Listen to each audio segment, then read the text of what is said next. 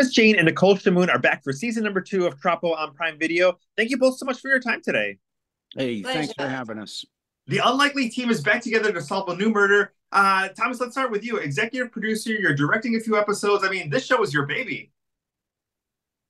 And it's very gratifying to have gotten another season out of it. And we had a great response to season one because the characters are so unique. And, you know, as a creator producer type of guy, moving into kind of the second half of my career here, getting behind the camera has been incredibly rewarding, especially when you get to find and work with people like Nicole, Simon Linden, who plays Twist in this thing. It's fantastic Australian actors, and we get to work with them and create. You know, of course, Candice Fox, who wrote the novels that this is based on, is terrific talent, and she's getting better and better known from the show, and of course, just the books that she's cranking out. So if you're a fan of mystery and crime, Candice Fox is a great place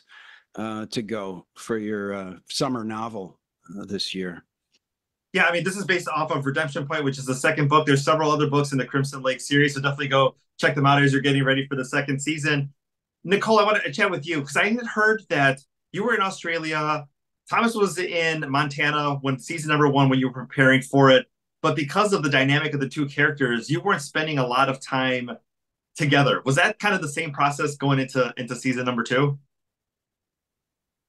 Yeah. I mean, until Thomas hit the ground in Oz, we hadn't seen each other, but we knew that the chemistry was there. I trusted that it would be back in full force, and it was. So there's a level of excitement and anticipation without the nerves second season, because that chemistry already exists.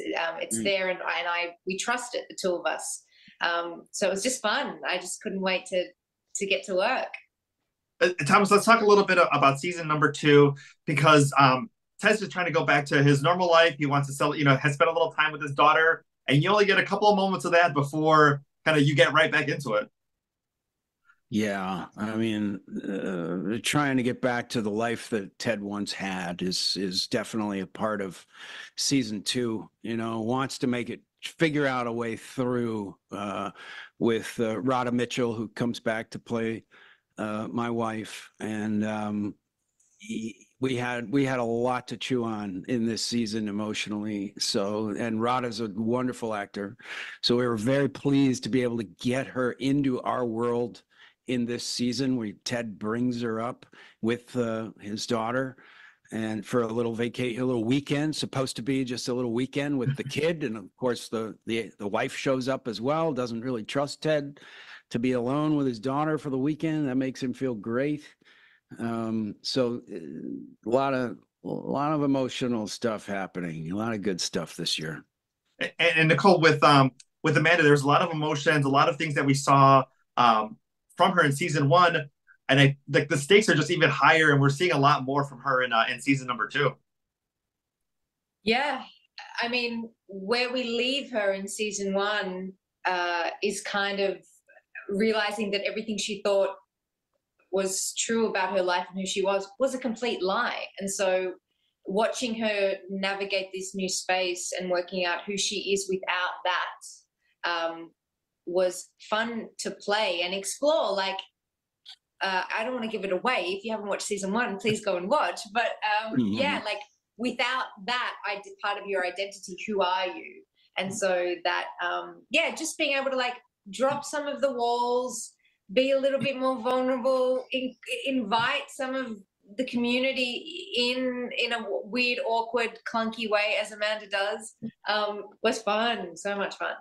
Now, without giving too many spoilers away, obviously season number 1, lots of crocodiles, lots of big snakes, a lot of animals, that we're going to see in the Queensland area. But season number 2, tell us a little bit about what we might see and who got more of the scenes. I know, Nicole, you had the first season number 1. How was it split in season number 2? Look, there's some scenes with a King Brown that I will never forget. I got up close and personal with the King Brown snake. That was fun, and I'm very excited for the audience to see some of that stuff. Part of the great thing about Troppo is it takes place in the far north Queensland, and it's just, you know, what they say about Australia is absolutely true. Every other animal can kill you up there. So we try to work those into the show just for fun. Yeah. And also fans, you know, who might be fans of the first season, or, you know, maybe just coming into it brand new right now. I love the word Troppo because, you know, here in the Chicagoland area, I mean, it's hot, it's humid, we get cranky, and now there's a word for what that means. Yeah. So you get it. You get it. I got hangry before, and now Troppo. Yeah, I definitely get him. Yeah, you went Troppo. Yeah, it's when that humidity and the heat just kind of drives you nuts, right? And you're just about to blow your top. That's going Troppo. Mm-hmm.